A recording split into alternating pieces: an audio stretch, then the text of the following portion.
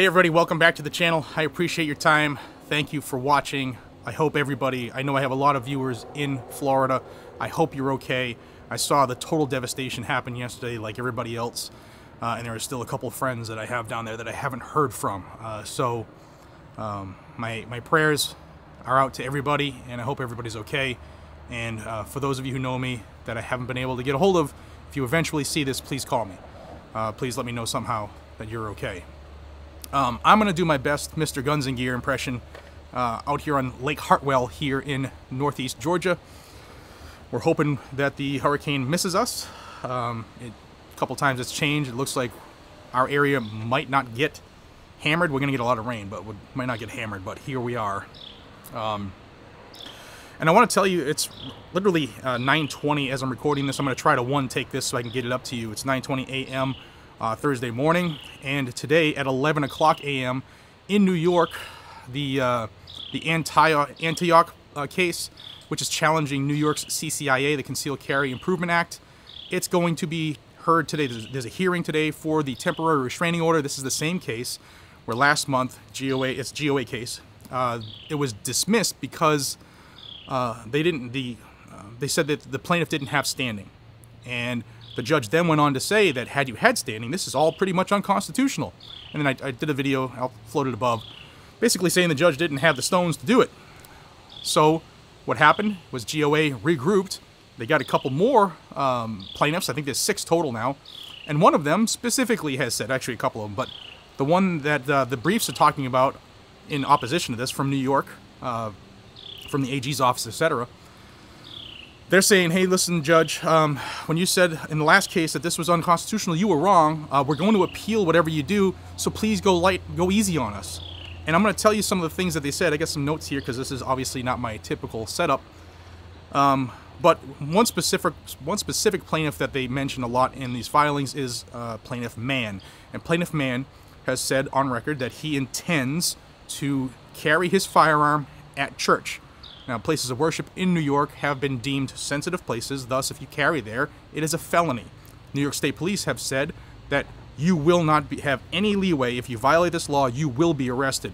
New York Police Department put out a thing that said you will be guilty until proven innocent. You'll be charged and you'll be arrested until you prove otherwise, and that anybody carrying a gun in these sensitive places will be deemed carrying illegally. Not the innocent until proven guilty stuff that this country was founded on.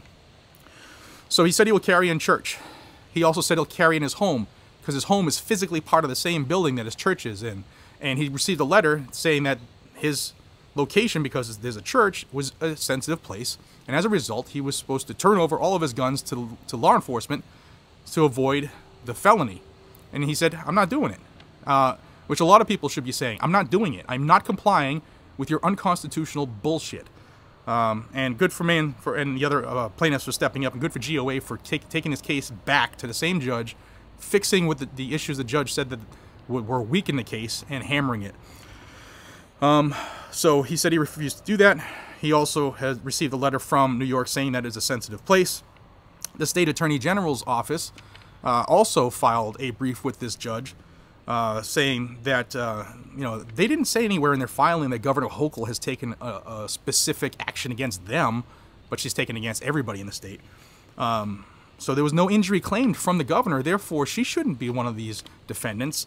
Also, a judge that was part of, a judge that they mentioned, nobody filed an application with him and he didn't deny anybody, so this case should be dropped. But the real thing is New York is trying to just nitpick and saying, oh, this governor didn't do anything to these individuals. This judge didn't deny these people their license to carry. But in fact, they're doing it across the state. They also said, the AG's office, that in order for this case to have any bearing, people should have submitted a license, an application, and be denied, like Bruin did, which is why it went all the way to the Supreme Court in the Bruin case. Excuse me. And also they said, this is some of the things that they said that they wanted the court to consider in this case. They said that, Judge, listen, buddy, pal, if any part of this law could be deemed constitutional, then you should let this whole law stand. because part of it's constitutional, instead of ripping it all apart, which I thought was hilarious. For instance, one of the specifics they gave in there is like, if you see, Judge, that any of our sensitive places, like schools and polling places, if you agree that those are sensitive places, then this whole case should be tossed out and the law should be allowed to stand. Like, everybody else should be infringed upon because, you know, we got it right in a couple spots. They also said that New York's good moral character standard is constitutional, even though in the Bruin decision, the Supreme Court said you can't do that. No good cause, nothing like that. All they did was reword it and change how they do things. New York is also saying that their social media disclosure is constitutional because it's going to be part of the background check, and since a background check is required for these permits, then it should be okay to look into someone's social media as part of their background. He also said that the attorney said that their sensitive places are constitutional. In fact, because in the Bruin decision, the Bruin court, in the Supreme Court, said that, or refused to, or did not specifically define sensitive places. So this is how we define it, basically everything. And then here's the kick in the pants. They said that the Second Amendment doesn't allow carry into private property or into another's home without consent, and that the text of the Second Amendment doesn't say that. So therefore, this whole thing should be tossed out. Except the problem with their defense for New York is that Clarence Thomas said text, history, and tradition. A lot of the things that is going on in this country isn't specific in the actual text of any of the Bill of Rights. That's why he said history and tradition. So was it part of the nation's history or tradition in 1791 when the Second Amendment was adopted? And was it part of history and tradition for people to not be allowed to carry their gun in any place that, like a public park, anything where people went? Because crime, you will see crime in these places. They're not sensitive, like, bubbles where crime doesn't exist, and none of these laws do anything to these criminals who carry all the time. So part of the history and tradition of the country was you carried your firearm. You never knew when evil was going to show up. So New York has missed the ball on this, and like I said, at 11 o'clock, they're going to have a hearing today.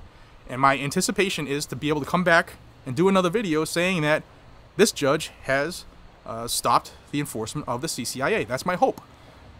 If he doesn't, I'll be back to let you know what's going on. If you want to know this information, because this will affect other states that have doubled down since Bruin to restrict our rights.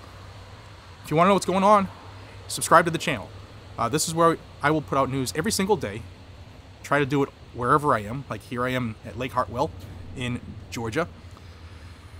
And I'll get you that information multiple times a day. So subscribe to the channel if you haven't already. Join this growing freedom family. I would love to have you. And until we see each other again, be safe, stay vigilant, carry a gun, keep you, your friends, your family, your community safe. Because crime can happen anywhere, even out on our dock. You never know. I'll see you on the next one, y'all. And shall not comply. Take care.